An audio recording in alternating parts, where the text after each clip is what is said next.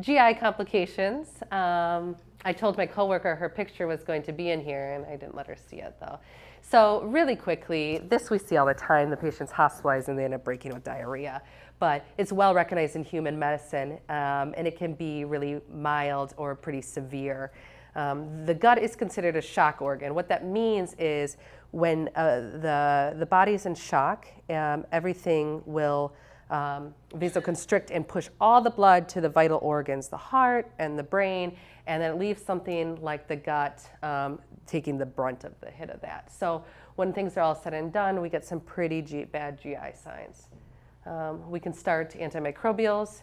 Oh, I'm sorry. Complications that we cause are by administering antibiotics. Yes, we can administer Metro, but things like Clavamox, these cause GI upset. Opioid use, and that's well known to cause urine retention and constipation. Dietary changes. How much are we feeding them? I know that if I don't pay attention, I'll overfeed the patient that's eating well, and I'll overfeed them canned food sometimes if I'm in a rush. They never get at home. They're going to eat as much as you give them. And then poorly managed stress and anxiety. It's a fine line. We don't want to oversedate our patients, so they aspirate, but we don't want them to be so stressed that they break with a really horrible HGE. Clinical signs, it's not just diarrhea, but it can be things like a decreased appetite. It can be constipation, urine retention, the patient that just won't eat in hospital no matter what we're trying and everything looks good, and you bring them everything, but maybe this is this complication. We also can see this present as just abdominal discomfort, and they can regurgitate, and then we get into this big cycle of problems where they end up aspirating. And I think it's pretty common for us to say, and we can all say, we see patients come in for one thing and then they develop another. So that's really the point of all this. Prevention and treatment, limit stress and anxiety.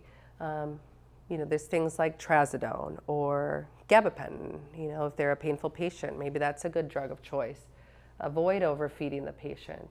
Don't be like me. Don't give them everything because you just like to spoil them. That one there doesn't want me to ever stop that though. Consider asking the owners to bring their own food.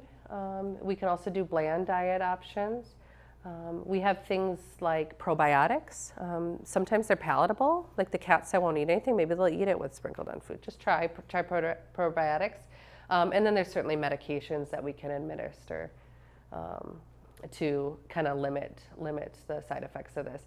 But there are so many times that patients come in for something that's a really, really significant disease. The patient that's here, Michelle, for IMHA and here forever, and then we can't send them home because they won't eat and the owners can't medicate them.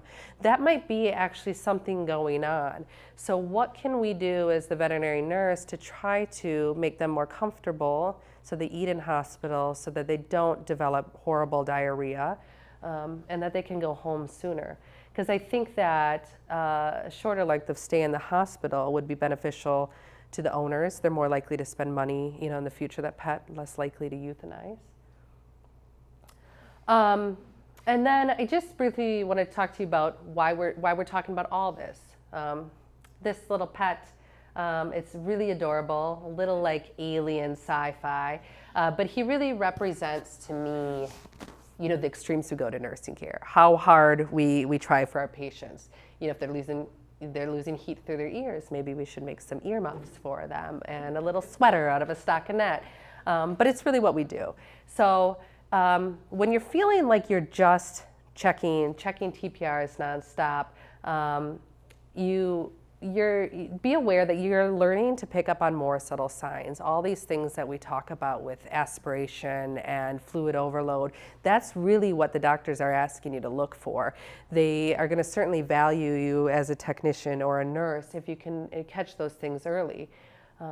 Also, we're responsible for handling and maintaining all the IV lines, drains, tubes. That's a really big responsibility, and that's the things that are introducing the infections in these patients. We're responsible for implementing their feeding, their refeeding when they have really horrible diseases. We do things like the patient positioning, medicating, and we're responsible for all the environmental exposures.